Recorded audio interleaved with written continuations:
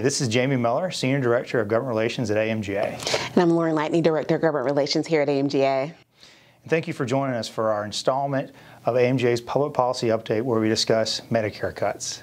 So Lauren, it seems like we're once again faced with some potential cuts to Medicare. What are these cuts we're facing? So the cuts have already begun. There was a 2% expiration of Medicare sequestration cuts that happened on March 31st.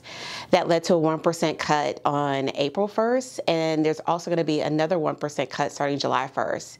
There's also going to be a PAYGO cut starting in 2023, as well as a conversion factor cut starting in 2023. So the race to begin stopping these cuts starts now. So what are the impact of these cuts? It's very interesting. So last year, AMGA did a survey of about 100 of its members, and they found that if these cuts fully go into place, there would be furloughs, also maybe delays in staff hiring, as well as cuts to patient services, and also delays in implementation of health equity and population health initiatives. So Medicare cuts are having a severe impact on our providers and practices, and that will likely start to put a lot of pressure on what happens at the end of the year in terms of financial planning. So with your many discussions with congressional leadership, House and Senate, what are you hearing about what they want to do about this issue?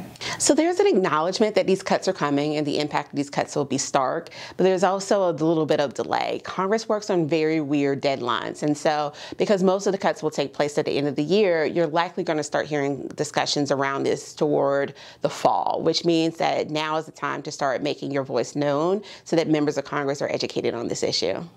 So how can our members raise their concerns to the members of Congress?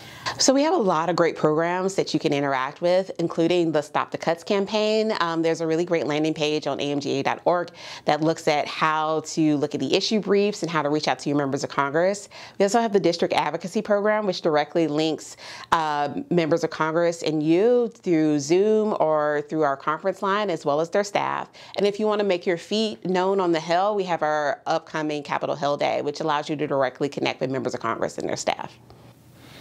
All right. Well, how afraid should I be? Terrified. I should be terrified? Yeah. You heard it here.